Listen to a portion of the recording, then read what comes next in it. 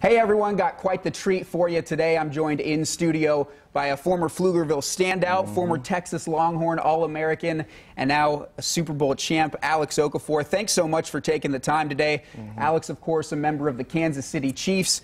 Didn't get to play in the Super Bowl, but it seemed like you enjoyed every second of it. Just take us through what that experience was like.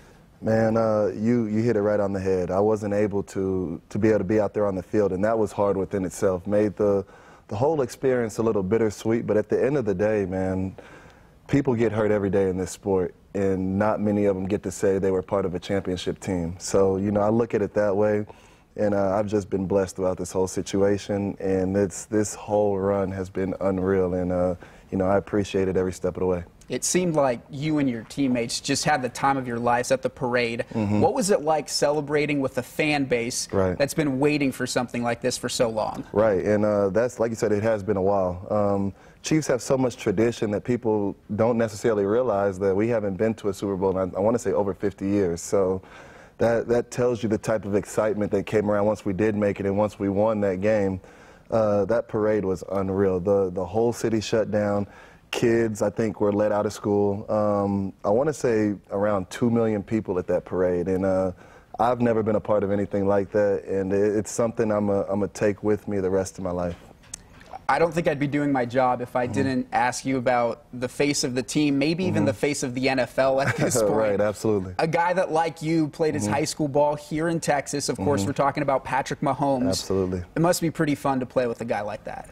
I think the most exciting thing about him is that not even what he does in games. Y'all get to see what he does on TV during games. I think the thing about it is being at practice with him, and he does unreal stuff on the daily basis, and you almost have to step away and not get numb to it. Like at practice, he'll do something crazy, and a couple of people notice it, but not everybody, because we're just used to him doing stuff crazy. So, you know, he's an unreal athlete, unreal player, unreal person, and, you know, I'm lucky that he's on our side. So we were talking off camera about the similarities between Andy Reid and then Mac Brown, obviously your coach when you were here playing at Texas. Take me through what makes them like-minded, similar people. Right. I'm not going to get into philosophy or anything like that, but just they're genuine people, man. I think it would be hard to find anybody that's ever played for them to say anything negative about those two guys. And those are kind of the consistencies between the two. They genuinely care about their players, and it shows. So for you, this past season, your 7th year in the NFL, dealt with a few injuries, but how pleased with your performance with the Chiefs in your first year with them were you leading up until that injury? Man, it was a rough year for me injury-wise. Little nicks and bangs up here and there. But, I mean, when I was on the field, I was productive, and I felt like I helped my team tremendously. And it showed while I was playing. And, you know, I'm getting back to getting healthy so I can pick up right where I left off next year. Yeah, how's the recovery process going with the torn leg? Man, I'm close. I don't have a timeline, but I'll definitely be ready by next season. And, I mean, I won't have any setbacks.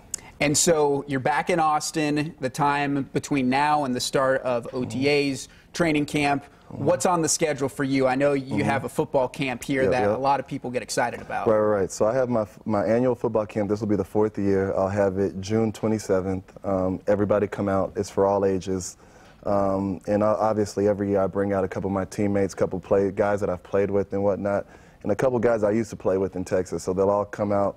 We'll have a good time and, you know, put on for the kids. Other than that, I'll be enjoying my break. It was a long season. So I'll enjoy the time with my family, my friends, catch up with things like that, and you know, just get refreshed to make another run next year. Definitely well-deserved. We'll get you out of here after this one last question. Of course, your Texas Longhorns make a series of assistant coaching changes, maybe most notably on the defensive side of the ball. They bring in Chris Ash, transitioning a little bit, 3-man front to a 4-man front. What can that do for a defense, obviously a defensive guy yourself, just in terms of getting playmakers in the position to make plays? Man, one thing I know, I can't speak for the whole defense. I can just speak for the D-line, like you mentioned, 3-man front, 4-man front.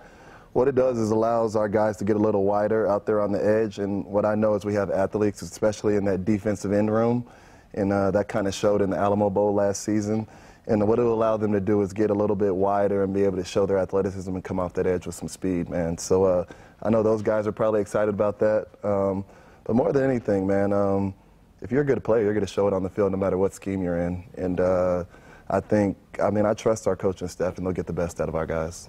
That's former Texas Longhorn, now Super Bowl champion, Absolutely. Alex Okafor. Thanks you so much for joining us today in studio. Thank you. I appreciate it.